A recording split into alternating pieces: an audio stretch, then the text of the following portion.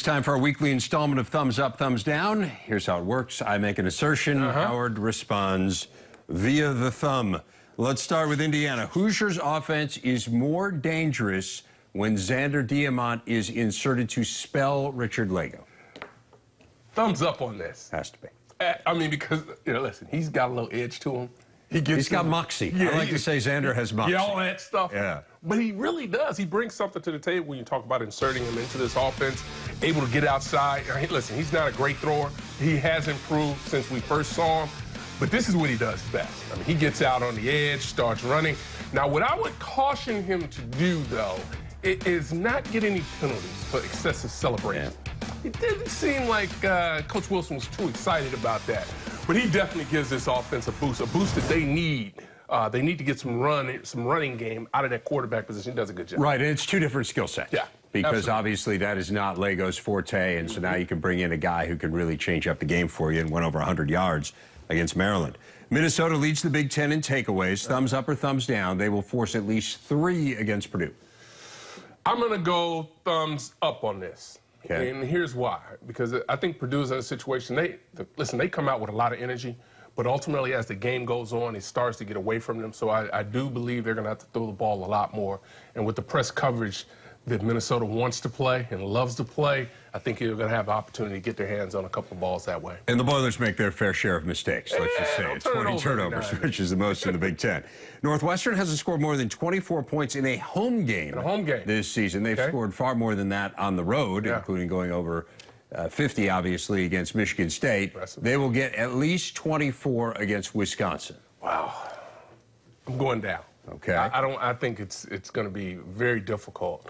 This is a solid defense that they're going against. They're going to be challenged, and I think they'll also be challenged outside on the perimeter. They have an outstanding secondary, so I don't think they're going to be able to score more than 24 points in this game. Think about this: Wisconsin has yet to allow 24 points in regulation this year, so that gives you a sense of how good they are. Thumbs up or thumbs down? Saquon Barkley is the most dangerous player in the Big Ten. Oh, and as much as I love this kid, I mean, he is unbelievable. I have to go thumbs down. But here's why.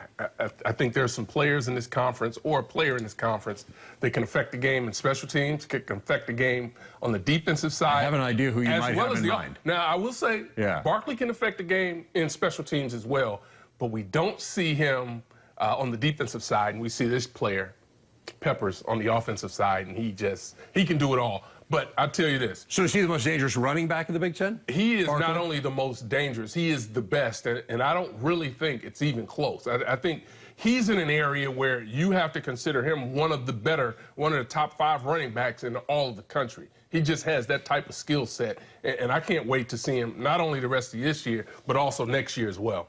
Here's a challenging one for you to ponder here for the end. Thumbs up or thumbs down? Nebraska has a better chance of winning the West than Ohio State has of winning the East. Wow. I'm going to go thumbs down.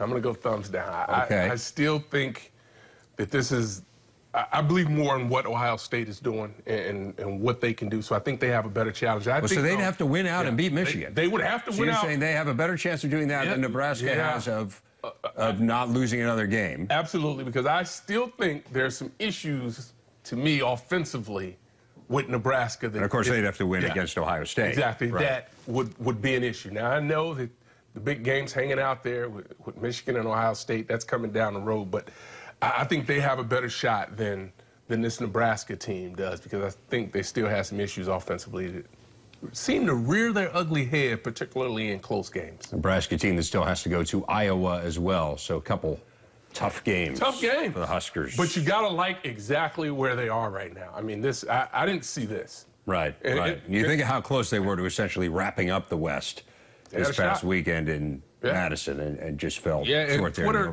Twitter let me know. I picked them to win the game. Yeah. And then they knew immediately that it was over because I picked them. Right. Because they say I'm, the bad luck charm. So you're a jinx. I'm a jinx or whatever it is.